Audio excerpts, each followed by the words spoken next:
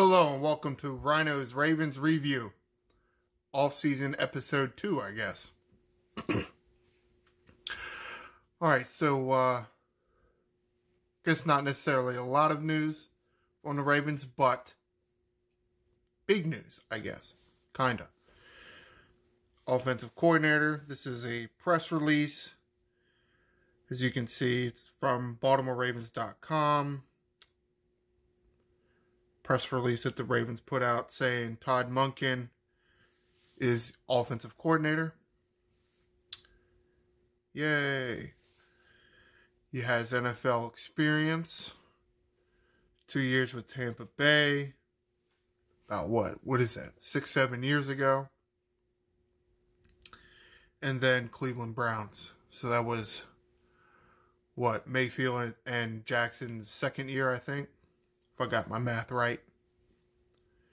Then he went to University of Georgia. That's right, the same college that won back-to-back national titles. He was their offensive coordinator. So, yeah, there is a certain hesitation, maybe, to be excited about hiring an offensive coordinator from a college team. It is one of the better, if not best, college teams in the past 3 years. So, it's not that bad of a signing, I don't think. At least at this point. He does have NFL experience, like I said, with the Bucs and the Browns. Now, those offenses did have some weapons, like, say, Odell Beckham with the Browns and Mike Evans with the Bucs. And I know each of those teams had a few other receivers that are good. I just can't remember them because it was so long ago. That, and I don't want to sit here and make a 50-minute video. Let's go to another press release from the Ravens. T. Martin, quarterback's coach now. Willie Taggart also joins the staff. Here it is. Willie Taggart will be the running backs coach. Another guy coming from college. Somewhere it said what else his experience was. I don't really remember. But I think the bigger, or at least the one the Ravens will know the most, is T. Martin. T. Martin being moved to quarterbacks coach. He was the wide receivers coach. Don't know exactly how I feel about that, because I would say the Ravens wide receivers have been pretty bad. So, do I want their position coach to move to quarterbacks coach? I don't know. Hopefully he has a better track record as a quarterbacks coach than wide receivers coach. Not that all of it was his fault. As many people will note, the Ravens have not had that many good weapons at wide receiver. So, and even some of the weapons they've had, like Bateman or Marquise Brown, have dealt with some injuries that had them miss a considerable amount of time.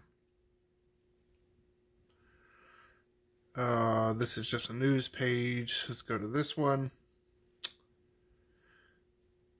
This is an article also on BaltimoreRavens.com, written by Ryan Mink, BaltimoreRavens.com staff writer.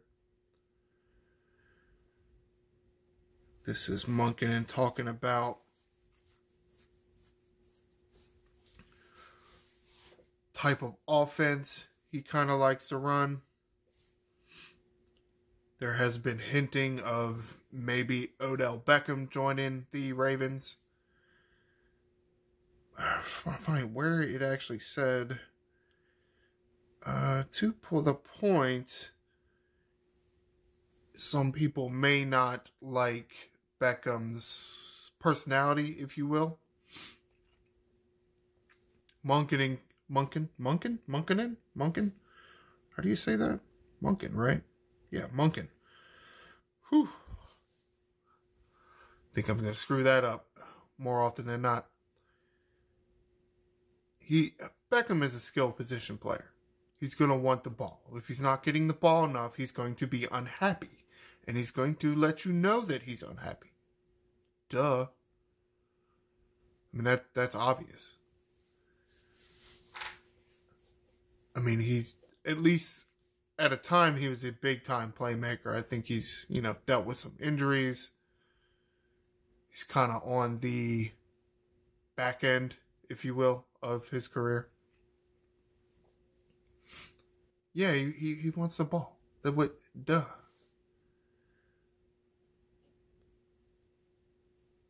Somewhere Munkin says he likes that. Yeah, right here, there's a quote about, basketball players and baseball players. They all want the same thing. Opportunities to showcase their abilities. And Munkin's on board with that. God, where did that go? Well, I think I probably closed that out. He talked about what kind of offense he wanted to run. Oh, here we go. This is where it is. With the Munkin signing, it would appear that the talk we've had in the past several years about the Ravens receivers being terrible or not being utilized enough, being too injured and whatnot. It would appear that this Munkin hiring is going to change that.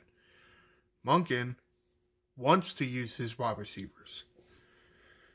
So you see right there, open sets,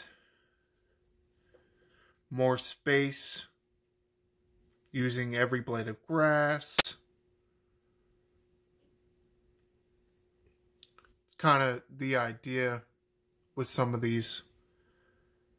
What the hell am I trying to say? I've read too many articles. I got too many words in my head now.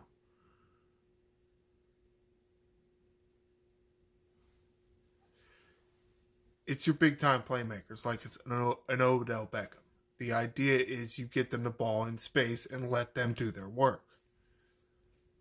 That's kind of part of Munkin's philosophy here. What kind of weapons will he get? Don't know. Hopefully they'll be a little better than the ones we currently have. Or at least the ones we do have on the roster will not get injured as much. Seems like we've had that for the past 2 or 3 years now.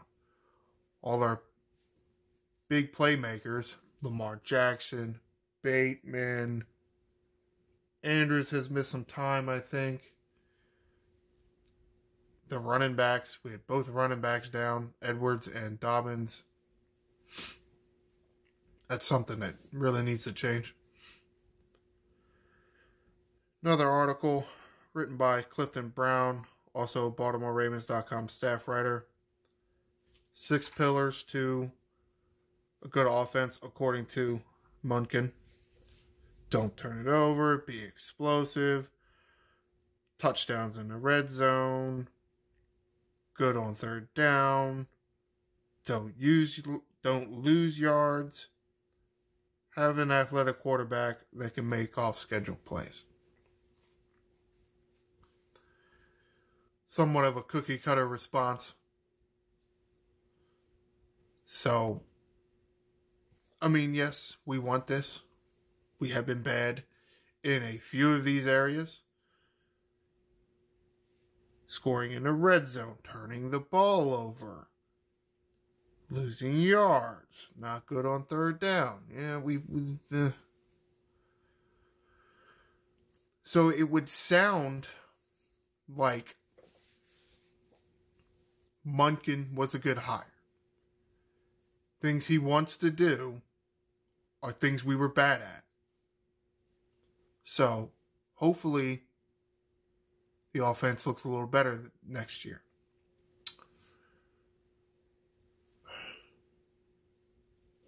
Now on to the other stuff. If you've been keeping up, this, I'll call it a fiasco. Contract talks with Lamar Jackson. I mean, it's now a damn fiasco. Holy. It seems like each side is now putting out statements to make the other side look bad. Wow. Oh my God. Just part ways. Cut ties. Because it doesn't sound like you guys really like each other anymore. But, oh well. As for the big news that, well, yeah, I guess you call it news. That came out, when did it come out? I don't know, a few days ago. Who cares when it actually came out? On, I don't even remember what show it is. And I don't really want to say it because I say what the name of the show is because I watched the clip and it kind of pissed me off. I don't know if I like the people on the show. But at the same time, I'm an asshole. So take that for what it is. I'm sure they do lots of good work. It's just some of the things that they said on the show kind of rubbed me the wrong way. But Stephen A. Smith said he was contacted by somebody in Lamar's camp. Those air quotes were, figuratively and literally. As in, Stephen A. Smith literally said that. So, and also figuratively because who the hell is Lamar's camp? Who is this person? Was it his mom? His momager? Was it Lamar Jackson? Was it his best friend? His sister, brother, cousin, uncle, aunt, nephew? His camp, I guess. Okay. But according to this camp, Lamar has never asked for a fully guaranteed contract. Okay. However, and he was also not consulted on the Monken hire. Good. Why should you be consulted on the Monken hire? Why?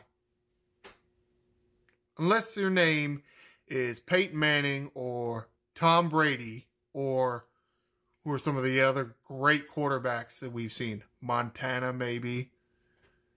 Dan Marino. Unless you're one of them guys, yeah, I'm not going to consult you. This is who I think is best for my team. And if you don't like it, you can get bent. In the words of Bart Simpson. Regardless of how good you are. And yes, Lamar Jackson has talent. He really does. He's nowhere near that level. He's nowhere near surefire, guaranteed, give him his gold jacket right now. He's not there. And I don't know. I mean, he could definitely, absolutely get in the Hall of Fame one day. I don't know. We don't know yet. The only person you could probably say that with now is Mahomes. Maybe. Tough to say. The careers are kind of small sample size.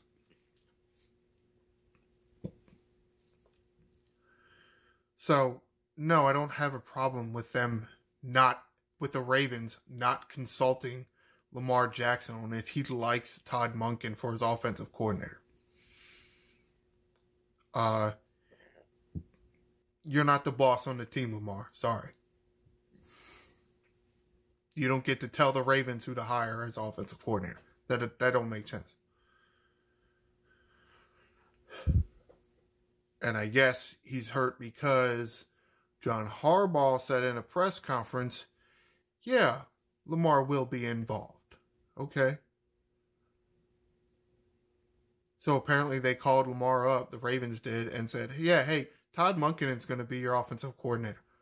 That kind of sounds involved. I mean, depends on how you define the word involved. However, then there were some other things said after they kind of were done quoting Lamar's camp. Something that really pissed me off. Well, I guess I say I don't know that they were done quoting Lamar's camp. Because Stephen A. Smith, words that came out of his mouth, and yes, I don't know if he was speaking as himself or speaking as Lamar's camp. Said the Ravens do not have a number one tight end. Well, you got to answer this question right now, Stephen A. Smith. Is that you saying Mark Andrews ain't a number one tight end, or is this Lamar's camp saying Mark Andrews ain't a number one tight end? Whoever the answer is, you stupid. Mark Andrews not a number one tight end? Is you crazy? Do you know what it means, number one tight end? Well, it means you're at least the 10th best tight end in the league. And you are number one on a depth chart. By the technical definition, number one tight end means number one on a depth chart. But I think when we say he's a number one tight end, top 10, top 5 in the league. Okay, well, who's better than Mark Andrews right now? Maybe Kelsey. Of course, it's tough to say because he does have Patrick Mahomes throwing to him. So, oh, God, I want to... the guy in San Francisco. Greg Tittle? Not Greg Tittle. Kittle. I know, he's really good. He's definitely a top 5. I'm sure there's a few other ones in there. But Mark Andrews is definitely in the conversation for top five tight end in this league. So whoever the hell is saying that the Ravens don't have a number one tight end is a damn moron and should never be listened to again. So is this Stephen A. Smith saying this? Or is this Lamar's camp? Go ahead. Yeah. All right. Next thing I didn't really like.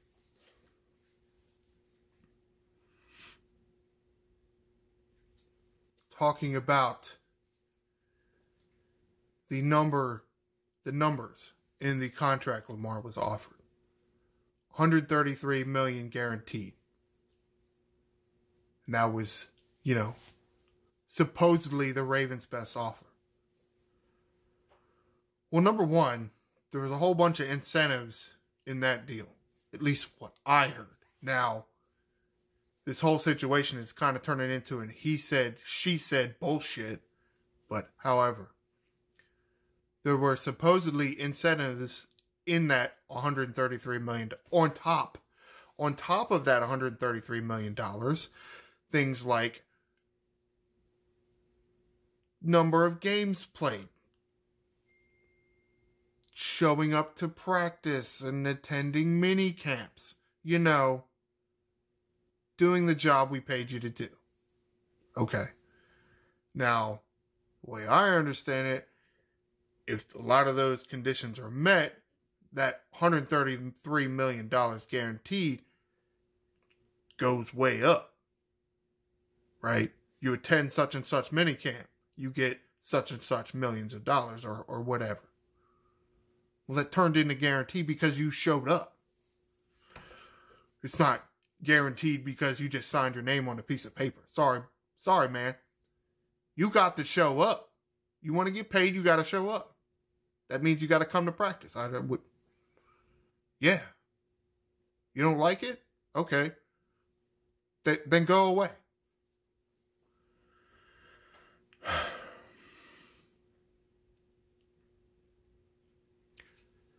Then some of the panelists voiced their opinions and questioning the Ravens' conduct. No, his durability wasn't a problem. And yes, I'm looking at notes again. Let's see how good a notes I've taken. No, his durability wasn't a problem before because he wasn't making close to $40 or $50 million. Yeah. Like, if you're going to pay somebody $40 or $50 million a year to play quarterback, you better be durable, because I'm not giving you $40 or $50 million that you're not going to show up, or because you can't show up because you're injured. That's ridiculous. And I know it's a violent sport and people are going to get hurt, but there are other things that we can do instead of guaranteeing you $40 or $50 million. Not a problem when the Ravens traded up to get Lamar Jackson. Well, I guess that would depend on how you look at it, because they made many trades that day. They drafted Hayden Hurst and Lamar Jackson in the first round, and they were both a little later in the first round as far as I remember. If I remember correctly, they had around the mid-teens, and they traded back to around 20-ish, I think, to get Hurst. And with those extra picks that they got, they used them to jump back into the first round again and get Lamar Jackson. So it depends on how you look at it if it's trading up, because they were going to pick earlier. So instead of picking one pick around 15, they got 2 picks around mid-20s, I think. So no, it wasn't a problem. Why would it have been a problem? No way the kid was going to make $40 or $50 million. Yes. We are worried about money. Sorry. When the numbers get that big, yeah, we're worried about money. Because what happens when you guarantee your quarterback $40 or $50 million and he can't get on the field? Well, it's like you took $40 or $50 million, wiped your ass with it, and flushed it down the toilet. Because you're not getting anything out of it.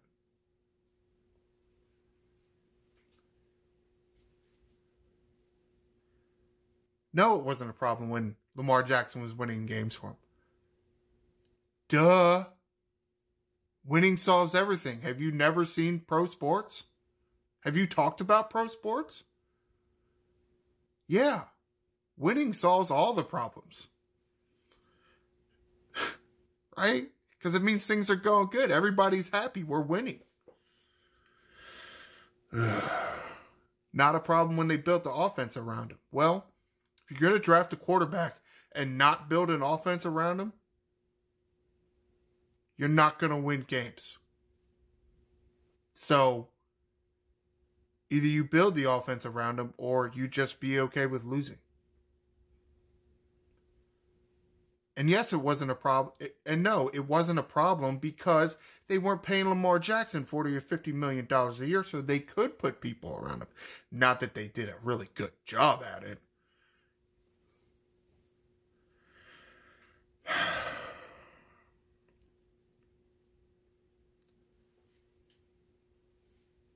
and I hate to break it to you, but Nick Foles and Joe Flacco, as good of quarterbacks as they were, and they weren't like great quarterbacks, because they weren't making $40 or $50 million, you could build a whole team.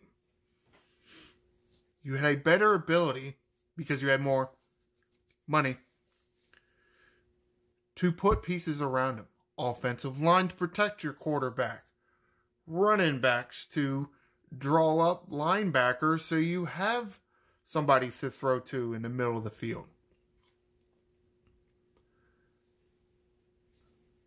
Skill positions guys. Like, oh, who are Philly's tight ends? Well, Goddard and God, I can't remember who the other guy was.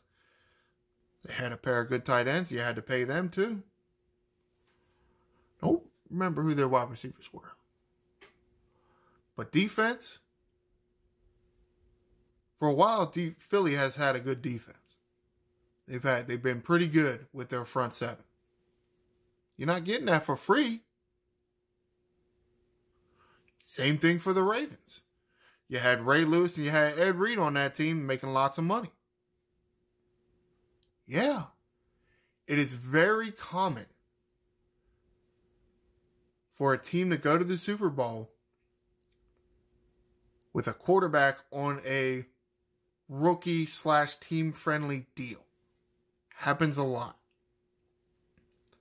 It really does.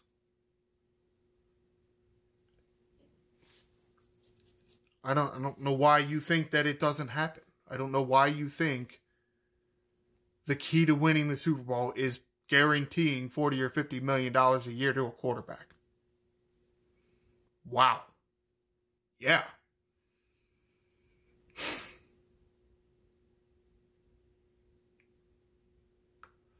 This whole situation is just ridiculous. Ugh. Comment below.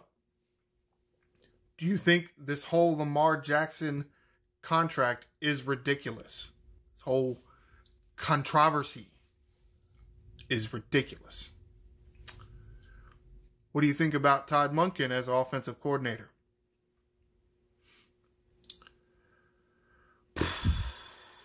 Man, I'm shaking my head. Man, I don't know. Ooh, that clip, man. That clip of that show. Man. Whew. All right. I guess I got to say goodbye. I'm mumbling. And feel like I've been staring at this camera too long. All right. Really going now. Be sure to like and subscribe. I am the Angry Rhino. Fly, Ravens, fly.